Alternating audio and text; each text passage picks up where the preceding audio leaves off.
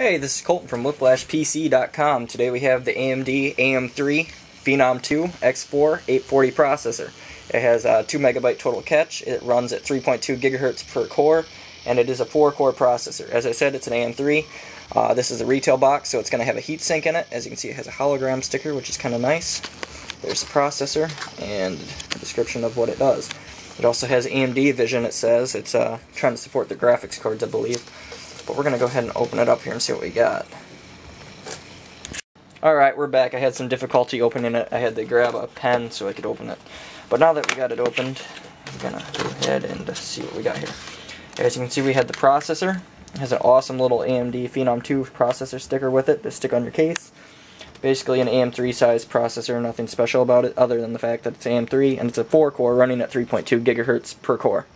It's pretty nice looking. It has protection on the back. It's all pins.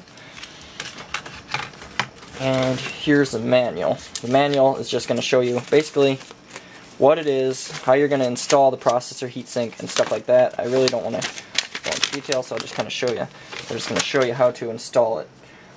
I'm going to go ahead and pull the processor heatsink out here now. Pretty basic. It looks like it looks a little cheap, but I mean, the processor's not the most expensive thing on. When I say cheap, I've been opening the X6 series processors, so they have a better heatsink. As you can see, this is just really basic. It's nothing's fancy. Yeah, I mean, if it does the job, it will do the job, but there's really not a whole lot here. It's just basically steel, the little fan, and I don't know if it's copper on the bottom. I'm not going to remove the heat paste because I need it to find out, but I'm sure it probably is.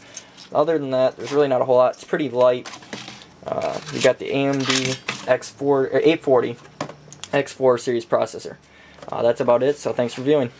Hey, thanks for viewing this video. If you like it, go ahead and thumbs up it below and subscribe above. Thank you.